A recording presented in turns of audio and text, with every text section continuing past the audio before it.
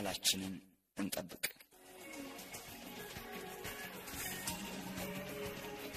ይህ ፕሮግራም የአማራ ክልል ኤችአይቪ ኤድስ መከላከያና መቆጣጠሪያ ሰክሬታሪያት ከአማራ ክልል ብዙሃን መገናኛ ኤጀንሲ ጋር በመተባበር የሚቀርብ ሲሆን ፕሮግራሙ በፈቃደኝነት ላይ የተመሰረተ የደም ምርመራ ኤችአይቪ ከእናት ወደ ልጅ እንዳይተላለፍ በሚደረጉ ጥንቃቄዎችና በጸረ ኤችአይቪ መድኃኒት አወሳሰድ ዙሪያ ትኩረት ያደርጋል።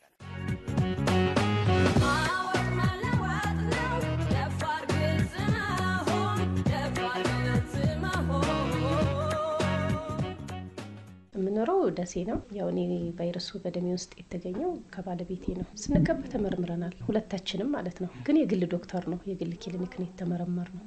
እና በሰዓቱን የሚያውቀው ታሪክ የለም ወጣት ነኝ ተመረመርን ሁለታችንም ነጻ ተባልን ተጋባን 98 እንደዛ አካባቢ ላይ ነው ተጋባነው 99 2000 ላይ ወልጃለሁ እና እያንዳንዱ ነገር ግን በቃ በዶክተሩ ያስከታተለኛል እኔ ማቀው ታሪክ የለም በቃ ተጋብተናል ወደ ሰራልም ገብቻለሁ እሰራለሁ በመሐከል ነፍሰ ጡር ሆንኩኝ የግል ንግድ ነበር ምሰራው ነግር ነበር ሱቅ ነበርኝ በጣም እሰራለሁኝ በቃ እየሰራሁ ይያለ ነፍሰ ጡር ነኝ ግን ባለሙያ በቃ ይከታተለኛል እኔ የግል ዶክተር ማለት ነው እና እኔ በዛን ሰዓት ማቀው ታሪክ የለም ስለ ኤችአይቪም ደግሞ ዕውቀቱም ሆነ ግንዛቤው ተምሬያለሁ ምንም ነገር ማቀው ታሪክ የለም እና ወለድኩኝ ሶልድ ምሱ ነው ያዋለደኝ የሚከታተለኝም ዶክተር እሱ ነው ወልጄ ይያለ በቃ ምግብ ምናምን ፍላጎት እየቀነሰ ሄደ በቃ አልበላም ጸጉሬ በጣም ረጅም ነበር ሰውነቴ ምናምን በቃ እየቀነሰ ምናምን በቃ አጥቢ እንደዛ አድርጊ ይለኛል ሲበቃው ደግሞ አቋርጭ ልክ 6 ወር ላይ አቋርጭ በቃ እንደዛ ህፃን እንደዛ አድርጊ ምናምን በቃ ያንደንዷ ነገር ማለት ነው የማቀው ነገር የለም ከዛ ስለ በጣም እያመመኝ መጣኝ ምግብ አልበላም ምን አልልም በቃ ልጫ ሽሮ ብቻ ነበር እንበላው በቃ ነገሩ በጣም እንትን ይያለ ሲሄድ ማቀው ታሪክ የለም ምናምን ተክለወይን የውጭ ዶክተሮች ነበሩ መናኸሪያ አካባቢ ላይ እነሱ ጋር ሄድኩኝ እነሱ ጋር ሄጄ ስመረመር 650 ብር አንድ ጊዜ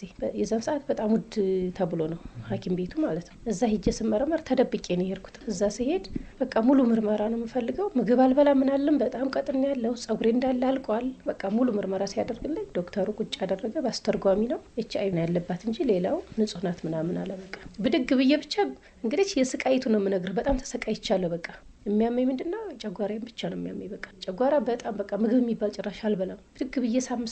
አረጋው ዶክተሩ በቃ ያበርኩ ነገር ነው የመሰለው በቃ እንደዚህ በቃ አበደች እንደ ምናምን ሲል ሰማዋለሁ እኔ በእንግሊዘኛ ሲያወራ ማለት ነው ግን እኔ አብጃ አይደለም በሰዓቱ ደስታ ማትለው ብደት ማትለው በቃ ብድግ አድርጌ እሱን ሳምኩት ከዛም በኋላ በቃ ምንድነው ምናምን የህይወት ታሪኬን ቁጭ አድርጌ በቃ እንደዚህ ስነግረው ቁጭ አድርጌ በቃ እንተሰ በጣም ሰውነቴ አልቋል ጸጉሬ ምናምን በቃ ሁሉ ነገር እንደ ሳውልቄ ምናምን ሳሳየው በጣም ነው በቃ ያዘነው በጣም በቃ እንባ ሁሉ መጣ በቃ በጣም አዘነና በዚች በደም ስር የምትሰጥ መድኃኒት ልክ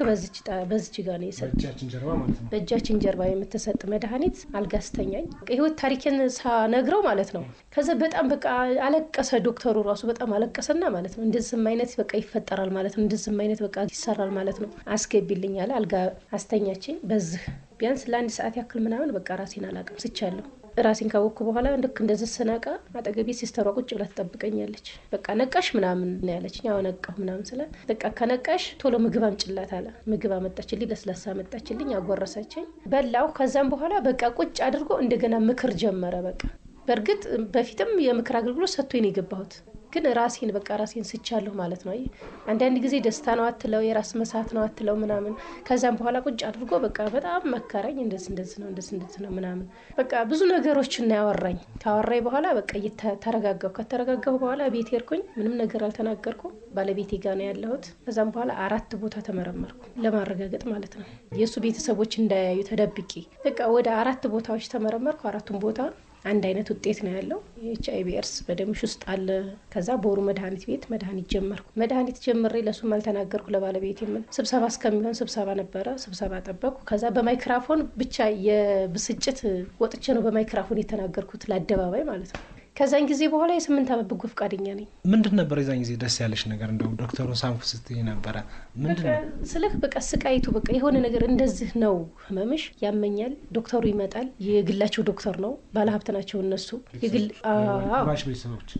የግል ዶክተር ነው የሚመጣው ቤት ዶክተሩም እዚሁ ክፍለ ከተማ ውስጥ ነው ያለው ይመጣል ይመረምረኛል መድኃኒት አዞልኝ ይሄዳል ይሰጠኛል መድኃኒቱን ሲሰጠኝ ለጊዜው ትንሽ ይሻለኝና መልሶ ደግሞ ያመኛል መልሶ ይነሳብኛልና ስቃይቱን አውቄው በሞት ምንም ማለት አይደለም በቃ ምን አይነት እኔ ስለ አንተ ቀብጠህ ቢመጣ ደስ ይልሃል ብታቀው ማለት ነው ራስን ታቀዋለህ ግን ዝም ብለህ ድንገት የሚያምህ ነገር ወይ ደግሞ ዶክተር ሲመጣ ደግሞ መድኃኒቱ የማይገኝልህ ነገር በጣም ነው በቃ የምትበሳጨው በዛን ሰዓት ግን በጊዜው በጣም ነው ደስተኛ ሆንኩት እኔ ማለት ነው በቃ ያን ነገር በሽታዬን አውቄው በቃ ነገ ለምን አልሞትም ነው ያልኩት በቃ እና እንደዚህ ማስታገሻውን ቫይረሱ እንዲቀንስ ነው የሰጠሁሽ መድኃኒት እንደዚህ በቃ ሲያወራይ በጣም ውድ መድኃኒት ነው እና በጣም ስላሳዘንሽ ነው ይሄ ሰውዬ ግን ባልሽ አይሆንም ነው ያለው እሱ ራሱ ቢያንስ ህይወትሽን አሳጥቶሻል በቃ ህይወትሽን አተሻል ነግሮሽ ራሱ ቢወድሽ ነግሮሽ አብራችሁ መኖር ትችሉ ነበር ለምን እኮ መድኃኒቱን እኮ አውቀዋለሁኝ ኪሱን ሳጥብ እኮ ልብሱን ሳጥብ እኮ አገኘዋለሁ ኪሱ ውስጥ ነው የማገኘው ግን ምንድነው ይሄ ነገር ስለ ፓራስታሙን ነው ይለኛል በቃ የራስ ምታት መድኃኒት ነው የምለው በቃ ይሄ ነገር ምን ያክል አሁን ላሉት ህብረተሰብ በቃ አሁን ላሉት 10 አመቴን ያስኩኝ 10 አመት ሙሉ እንግዲህ ስቀመጥ ማለት ነው ህብረተሰቡን ሴት በተለይ ትዳር ያላቸውን ሴተኛ ዳሪውን አንድ ጊዜ በሴተኛ ዳሪ ዙሪያ ላይ ነው የምሰራው ግን ትዳር ያላቸውን ጠለቅ ብዬ በቃ እንደዚህ ነው ራሳቸውን ወቁ ወንድን ምን ያክል ነው የምታምኑት የኔ ያክል አመት ስኖር እስካሁን ድረስ አላገባሁም ጓደኛም የለኝ ውስጤን ስለጎዳው ማለት ነው ወደ ህግስ እንደው ለመድ አልሞከርሽም ነበር ማለት ከምትነግሪኝ የተረዳሁት የህክምና ባለሙያው ጉዳዩን ያቅ ነበር ከዛ ነው ሊከታተልሽ የሚሞክር የነበረው ይሄን እንደው ለመክሰስ አልሞከርሽም ልከስ ሞክሬያለሁ ያው ስለ በሰዓቱ ያው በሽታው ሲገኝብኝ ማለት ነው የኔን ቤተሰቦች የሱን ቤተሰቦች ሽጉጥ ነው የተማዘዙት በዛም መካከል በቃ ባለሙያውን መክሰስ ማለት ምን ማለት ነው ቤተሰብና ቤተሰብ አረጋግተህ አንተ መኖር ነው ያለብህ እንጂ ወይ እሱን ቢገሉት ወይ ደግሞ ሌላ ነገር ቢያደርጉ ምንድነው የኔ ህይወት ምንም ትርጉም የለውም ወልጃለሁ ለልጄ እንዲኖርልኝ ፈልጋለሁ ሁለተኛ ደግሞ እኔም እንድኖር ፈልጋለሁ ስለዚህ ህብረተሰቡን እንዳስተምር እሱም ደግሞ ሌላ ሴቶችን እንዳያሲዝ በአደባባይ ነው እኔ ራሴን ይፋርጌ በጎ ፈቃደኛ ሆኜ የምሰራው ማለት ነው ምኖረው በርግጥ ለብዙ አመት ይከታተሉኝ ነበር አሁን ግን ተተውኛል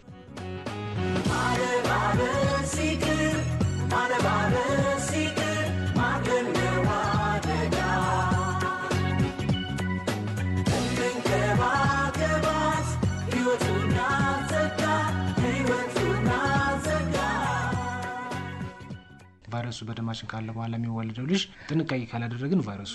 የመጋለጥ እድሉ ሰፊ ነው ያንቺ ልጅ እንደው ምን ታገዳው እስካሁን ንጹህ ነው እሱ በጣም ደስ ይላል በቃ ትልቁ ነገር አሁን እሱ ነው በቃ ትልቁ ነገር በጣም ደስ የሚለኝ በቃ ሁለተኛ ደግሞ በቃ እኔንም ይጉዳኝ ልጄን በቃ ነጻ ስላደረገልኝ ብቻ ነው በቃ ዶክተሩን አሁን እንትልለው አይየው ስለዚህ ሲከታተልሽ የነበረው ልጁንም ነጻ ከማድረግ አንፃር በቃ ያዋለደኝ ራሱ እሱ ነው በቃ ቤት ውስጥ መጥቶ ያዋለደኝ ራሱ ነው ዶክተሩ ማለት ነው እና እንደዚህ አይነት ነገሮች አሉ አሁንም ደግሞ ይሄ ነገር ደግሞ አልተቀረፈም ይሄ ነገር አሁንም አልተቀረፈም ማንኛይቱም ሴት አሁን ባለሀብት ታገባለች በውስጥ የሚደረግባትን ነገር ብዙ ነገር አታውቅም ሴቶች ነንና እኛ እንፈራለን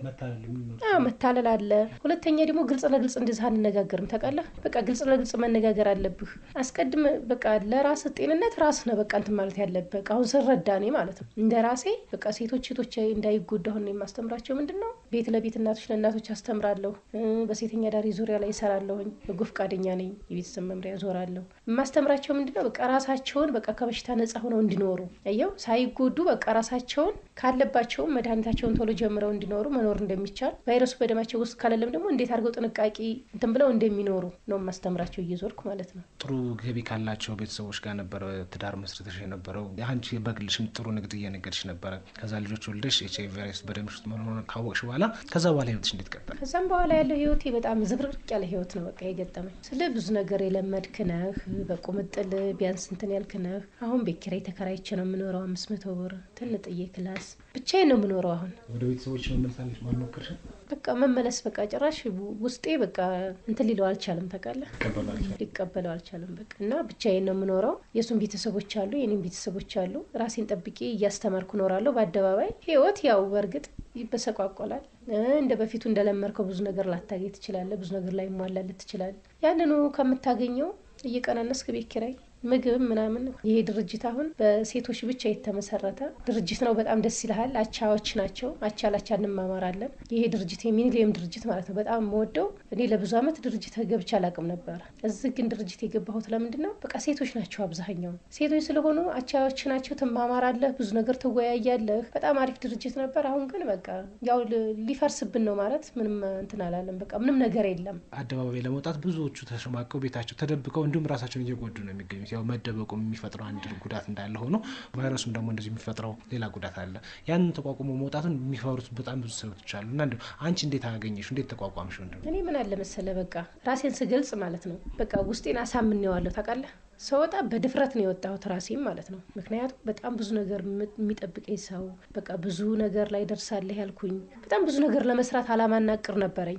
ያ ነገር ግን ከሸፈብኝ በመሐከል በቃ ያ ነገር ሲከሽፍ በቃ ወጥቼ በአደባባይ ላይ ምንድነው ለራሴ ህይወት ብቻ ሳይሆን ማለት ነው እሱንም በቃ ከህፃናቶች ለመጠበቅ ነው። ምክንያቱም ባለሀብት ስትሆን አንተ መኪና ትይዛለህ፣ በትምህርት ቤቶች አካባቢ ትሄዳለህ፣ ብዙ ሴቶች ነው የምታባልገው አይደል እንዴ? ስለዚህ ያ ነገር እንዳይከሰት ያ ነገር ቢያንስ ሩቅ አካባቢ ያሉትን ራሱ ጠብቃቸው አካባቢ ያሉትን ህፃናቶች ለመጠበቅ ነው። በኔ ይብቃ ነው ይሄ ትምህርት ታውቃለህ። ሁለተኛ ደግሞ እናስተምራቸዋለን፣ እንዞራለን። አሁን እኛ በሴተኛ አዳሪ ዙሪያ ላይ ነው የምንሰራው። እንዞራለን፣ እናስተምራለን። በቃ ግልጽ ሆነው እንዲኖሩ በጣም ደስተኛ ሆኜ እነግራቸዋለሁ እኔ። ምክንያቱም ግልጽ ሆነ ስትኖር ማለት ነው። አሁን በአደባባይ ላይ መድኃኒት የትም ቦታ ወጥቼ ስንቀሳቀስ እንደዚህ ማታም ጧትም በቃ እንቀሳቀሳለሁ የትም ቦታ ማለት ነው። ልክ ሰዓቴን ሲደርስ አይቼ ሰዓቴን ሞባይል አይቼ ውሃ ስጭኝ ከሱቅም ይሁን ከምንም ይሁን ስጭ ብዬ በአደባባይ ነው የምወስደው። መድኃኒት ለውስጥ ነው ውሃ ስጡኝ ነው የምላቸው። በቃ አንዳንዶቹ ሰዎች ራሱ በጣም በቃ የሚገረሙ ሰዎች አሉ ታውቃለህ፣ ዝም ብለው የሚያውህ በቃ። ስለዚህ ምንድነው ግልጽ ሆነ ስትኖር ለአይምሮህ ለራስህ በቃ ጤነኛ ሆነ ትኖራለህ፣ በቃ ደስተኛ ሆነ ትኖራለህ። እንደፈለኩ ነው በቃ ማንንም ማስተምር እንደፈለኩ ነው መኖር የምትችለው። ከእናት ወደ ልጅ ስታስተምር ምናምን በቃ በግልጽ የሚነግሩህ አሉ። አሁን እነዛን ጓደኛ ስትይዛቸው ምናምን አሁን እነዛ ድብቅ ሆነው ነው የሚኖሩት። እነዛ ድብቅ ሆነው የሚኖሩት እና እኛ እንዳደረለንም ቢያንስ ማለት ነው እነሱ ይሸማቀቃሉ። ብዙ ነገር ይላል ሀዘን ቤት ሲሄዱ የሆነ ነገር ቦታ ሲሄዱ ምናምን በግልጸኝነት አይወስዱትም ያንን መድኃኒት ታውቃለህ። ሰዓት ሊሸራረፍ ሰዓት እንትን ሊልባቸው ይችላል። ያ ነገር ደግሞ ሳይድ ኢፌክት አለው በቃ። ስለዚህ እኛ ቢያንስ አነሰም አደገም የምንውለው ዶክተር ጋር ነው የምንውለው ሐኪሞች ጋር ነው። የቀን በቀን እንትናችንን ግልጽ ሆነን እንወያያለን። እንደዚህ ነው እንነጋገራለን። እነሱ ደግሞ ከምክር አገልግሎት ይሰጡናል። ለኛ ከነሱ የምናገኘውን ደግሞ የምክር አገልግሎት እኛ ለሌላው አቻ እናማምራለን። ማወቅ መለወጥ ነው ደፋር ግልጽ መሆን ሞት አይቀር ለሁሉ ዘላለም አይኖር።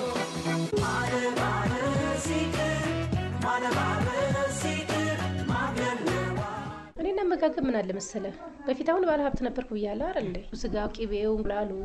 ማሩ ሁሉ ነገር ነበር አይደል? አሁን ደግሞ ያን ሁሉ ነገር ተተውና በቃ ጥራጥሬ አትክልት